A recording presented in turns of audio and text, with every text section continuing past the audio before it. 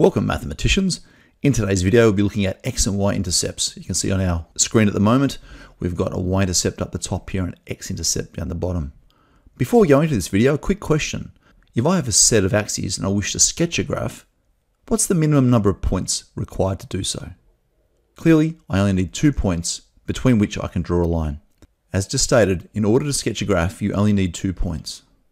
So here I have the point 46.1 and the point 82.2. Now these are Cartesian coordinates. The 4 represents the x and the 6 represents the y value.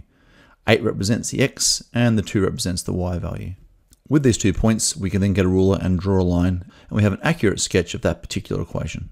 Likewise, if I had the points 2, 2, an x of 2 and a y of 2, and 10, 6, an x of 10 and a y of 6, I could get a ruler, draw a line, and I'd have an accurate sketch of that particular linear equation.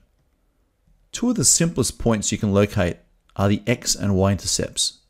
These leave very little room to make a mistake on your sketching. So in this set of axes, I have a point 40 on the x-axis, we call that the x-intercept, and a point 08 on the y-axis, we call that the y-intercept. So this is our y-intercept, and this is our x-intercept. Let's consider another situation. I have here the point -20 on the x-axis and the point 04 on the y-axis. So this is our y-intercept. It's where this line, the green line, crosses the y-axis. And this is the x-intercept. Note in both cases, the x-intercept has a y value of 0, and the y-intercept has an x value of 0, The x-intercept is the point on a graph where the line crosses the x-axis. So here's our x-axis, and here's our x-intercept. So there's our point in this example. So if we consider a pair of Cartesian coordinates, this particular point on the x-intercept represents an x value of 6 and a y value of 0. So this x-intercept has the Cartesian coordinates of 6 and 0.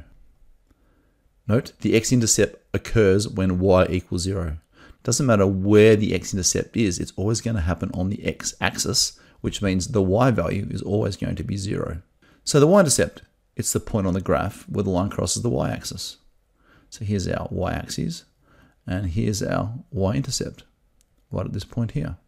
It can be represented as a pair of Cartesian coordinates as well. We have a y value of 8, and an x value of 0.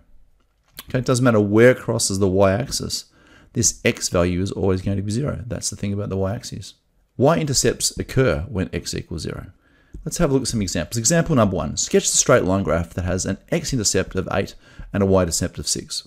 Here's our value, x-intercepting at the 8 and y-intercepting at the 6. We have our 2 points. Now if we wish to sketch that, we simply get our ruler, draw our line, and we've got it. There's our sketch. Example number 2. Sketch the straight line with the equation y equals 2x plus 4 using both the x and y intercepts. So step number 1, let's find the y-intercept. The y-intercept occurs, if you recall, when x equals 0.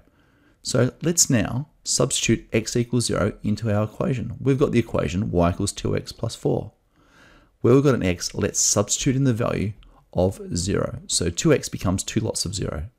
That can be further expanded to 2 lots of 0 is 0, so y equals 0 plus 4, or y equals 4. So we've just found the Cartesian coordinates for the y-intercept are 0 and 4. So there it is on our y-axis. Step 2, find the x-intercept. So recall, x-intercepts occur when y equals 0. So let's substitute y equals 0 into the equation. The equation is y equals 2x plus 4, and where we have a y, we'll substitute in y equals 0. So now we have 0 equals 2x plus 4. Let's remove the plus 4 from the right-hand side by subtracting 4 on both the left and right-hand side. So I'm now left with -4 equals 2x. Let's get rid of the 2 with the x by dividing both sides by 2. Now I'm left with -2 equals x. Or I could rearrange it to x equals -2. The Cartesian coordinates for the x-intercept are -2 and 0.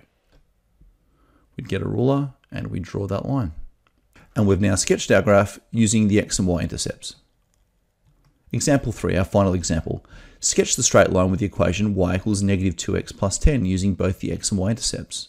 Step 1, find the y-intercept. As you recall, the y-intercept occurs when x equals 0. Substitute x equals 0 into the equation. Our equation was y equals negative 2x plus 10. We substitute in our value for x equals 0, and we're left with y equals 0 plus 10. Finally, that leaves us with y equals 10.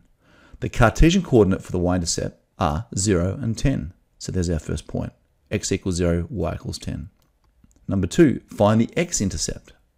You recall the x-intercept occurs when y equals 0. So we have y equals negative 2x plus 10. We substitute in y equals 0, and we're left with 0 equals negative 2x plus 10. I want to get rid of my plus 10, so I'll subtract 10, both on the left and right hand side. That will give me negative 10 equals negative 2x. And finally, if I divide both sides by negative 2, I'm left with 5 equals x, or rather x equals 5. The Cartesian coordinates for the x-intercept are 5 and 0. Once we've got these 2 points, we simply have to use our ruler and draw our line, and our sketch is complete. Thank you for watching this video on x and y intercepts. Hopefully it's explained the simplicity of trying to do a quick sketch using 2 points, and the easiest 2 points we have are the x and y intercepts. If you've enjoyed this video and learned something, please like, share, comment and subscribe. And as always, thanks for watching.